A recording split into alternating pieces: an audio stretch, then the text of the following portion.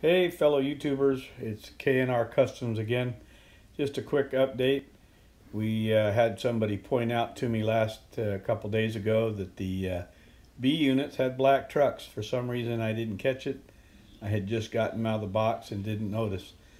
So of course, me being the fanatic I am, I had to correct that. And so tonight I repainted the black truck silver. So here's how they're supposed to look. And then we have a new t-shirt my niece makes. This is it, K&R Custom Models.